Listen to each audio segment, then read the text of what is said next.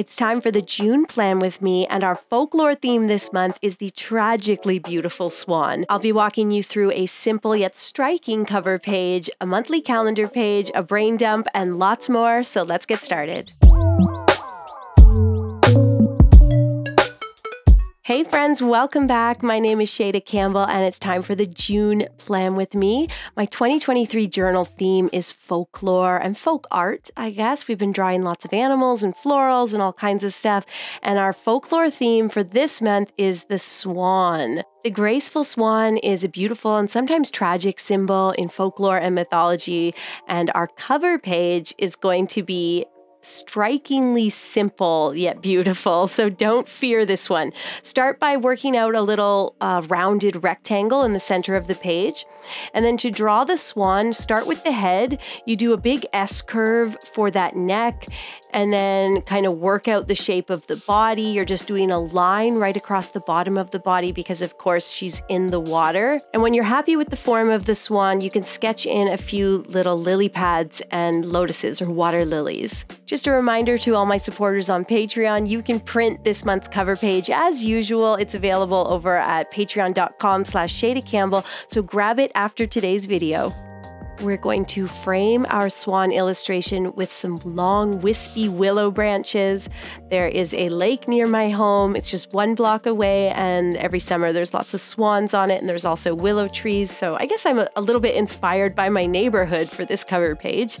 I got rid of all my pencil marks. All you need for the final cover is a fine liner, a white gel pen, and 1 alcohol-based marker. I mean, you could use any marker. I just find the alcohol-based markers are very good for not leaving streaks. So when you want to use one marker for all of the background color, the alcohol-based markers are the ones to reach for. But any brush pen will do. You're going to use that dual tip. I'm using the bullet tip to outline everything like the swan and the lilies. And then I'm using the larger chisel tip to do that big swath of gray for the background. And this would also look good done with blue or teal, like a really pretty light aqua. Really any color goes, but you can't go wrong with gray. And you'll also notice that my marker, this is actually its last day. It is dying. So my backdrop came out looking a little funny because I ran out of ink basically, but it's still going to work. It's going to be just fine.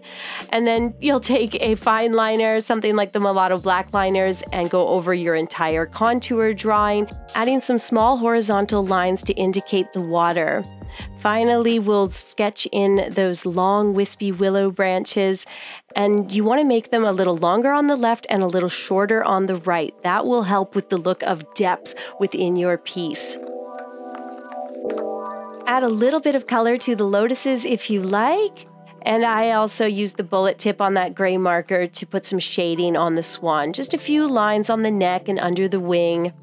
The final step here is to take that white gel pen and color in some of those wispy willow branches. You don't have to get all of them, just add a little white highlight to a few. And then you're pretty much done. I did take my gray brush pen and I did a little more gray on the water. I added the June month title in the center below. And as I said, this is a cover page that is beautiful in its simplicity. This is the type of thing you can get done in 20-30 minutes. Keep it small within the center of the page, and it's just gonna look so lovely.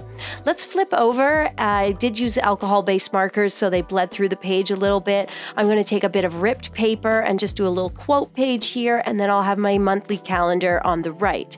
I used floral washi tape with that ripped pink paper, and then I'm drawing my favorite little wax flower. And you do this by doing a thin line for the first petal, draw the center, and then 3 more normal size petals, so not as thin. Do a cluster. I like to think of drawing a school of fish. They're all kind of randomly placed, but still tight together. And then you join all the flowers with thin curving stems and a whole bunch of tiny little leaves. Add more flowers sort of drooping this way and that, and the whole thing can fill up as much or as little space as you like. And that's why this is an illustration that I go to again and again. I'm going to place a quote on there, but let's come over to the right-hand side and we'll just sketch in our June calendar. I just work it out in pencil first, and then you know me, I take a fine liner, something like a 0.7 or 0.9 millimeter is usually good. I'm using the Mulatto black liners. All the supplies are linked in the description, and it's a great way to support the channel. Shop those Amazon links. You'll get the exact same supplies and you support your favorite YouTube channel. And I'm just pulling that fine liner towards my body to give me a fairly straight grid. Easy, no rulers necessary. Take a pink marker or some other complementary color, and we're just going to add a little bit of color to the calendar, plus the June title here at the bottom. And this is a great way to do bubble letters. If you're not good at lettering, just draw them with a thick marker and then do the outline. We'll add our quote on the left: letting go is hard, but being free is beautiful. And this is what it looks like. We've got that simple cover page, and then the calendar and quote spread, kind of all the colors sort of flow. I'm trying to keep everything really simple this month. I was thinking about how my journal has changed over the years, and I still want things to be pretty, but I just don't have quite as much time to put into like the really complicated spreads. Such is life with a toddler. He's homesick right now with a fever as I record this.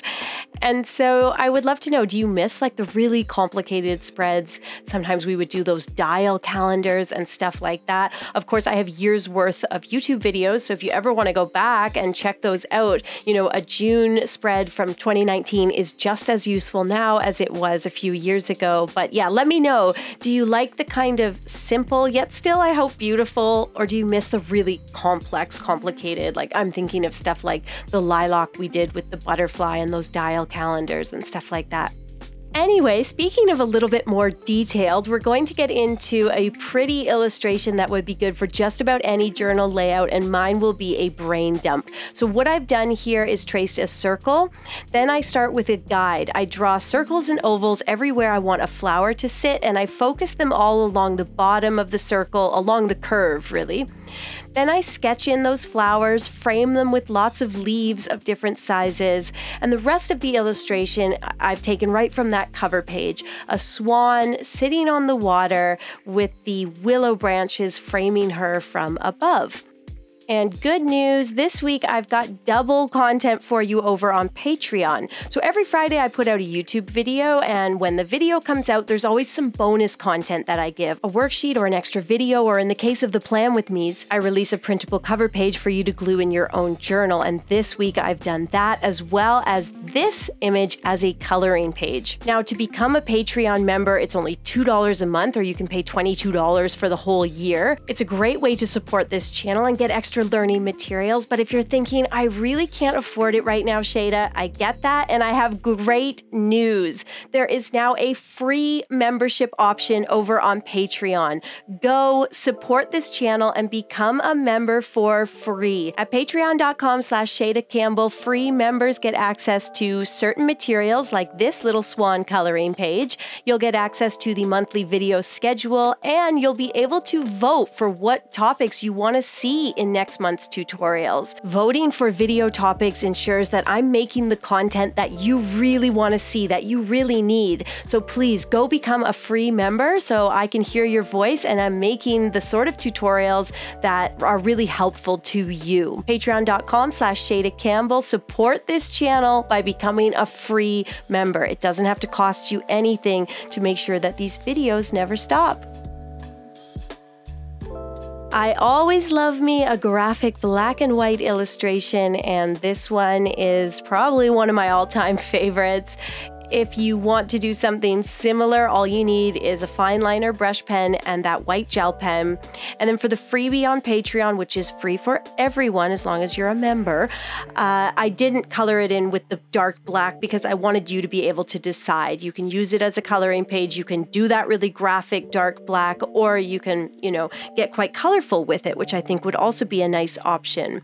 Remember, with the Patreon printables, you can glue them right into your journal, or you can use graphite transfer paper and transfer and trace them in so that it looks like your very own work. And it is your own work. You're just getting a little help from your friend Shayda. I'm writing brain dump at the bottom there, although this would be a great illustration for just about any type of layout. And how I use a brain dump is I give myself all these headers, like goals that I have around the house. For example, I want to finish Sully's playroom. Then under work goals, I want to make a reel about finishing Sully's playroom. I also have a list of all the things I'm hunting for at the thrift store, because you know when you walk in and you're like, what was I looking for again? I'm always on the hunt for good baskets, nice frames, old lamps. I'll have some affirmations in there, video ideas that come to me. So anyways, that's how I use the brain dump. But your brain dump can and should function just however you want it to. It doesn't have to be this neat. Okay, let's flip over and we're going to do a weekly layout. And the first thing I want to do is fold the next page over, and we're going to have a nice Dutch door right in the center of our weekly layout. This is one of my favorite ways to do a weekly layout, because what I'm going to do is have 2 weeks worth of layout, one on each page. And that means that I'm setting up for basically half the month at one time, which is really great because you always think you're going to have time to do the layout the next week. And then of course you don't. So I've got that Dutch door. I've given myself 2 long columns on the right-hand side, and that's going to function as 6 days. So you can see me dividing them up. What I do is I just make the weekend one day. So I combine Saturday and Sunday to give me an even number. And I'm just going over everything with a fine liner, pulling the pen towards my body to keep it steady so that I don't have to use a ruler. And it looks pretty good.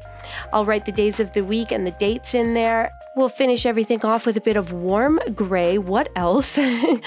And then I will do the exact same thing over on the left-hand side, although that's a bit dull. I'm not going to show you that. The main thing here is that you get 2 weeks worth of layouts done whenever you do have a chance to sit down and do it. And you've got this nice Dutch door in the middle for placing notes. I always have a lot of random goals that I don't want to place on any one single day. I just want to have weekly goals. Like at some point this week, I need to go buy mulch or whatever it is. And so that's why I like the Dutch door. I can put down a lot of thoughts and to-do list items and that sort of thing. Of course, if you have a little extra time, that Dutch door is a natural spot to put a cute little illustration, and I'm just pulling from all of the stuff we already did. That's the nice thing about a theme, is that you kind of get comfortable drawing swans or whatever, and you just keep drawing them. I didn't really love my color choice here. This like pink was just very pink in the end, but hey, a journal's where you try things out, take some risks. Anywho, that brings me to the end of my June journal spread. I had a lot of fun with this one, and I hope you did too. Remember, go and become a free Patreon member. You'll get access to the swan coloring page. You'll get to cast your vote for the June tutorial topics. And most importantly, you'll be part of a community. For me, this channel is always about building community, a community of adults that aren't afraid to get creative. And on Patreon, you can chat with me. You can post photos of your art and get feedback. It's just a happy, supportive place, and I know you're going to love it. So go sign up right now, and I will see you soon with a new tutorial.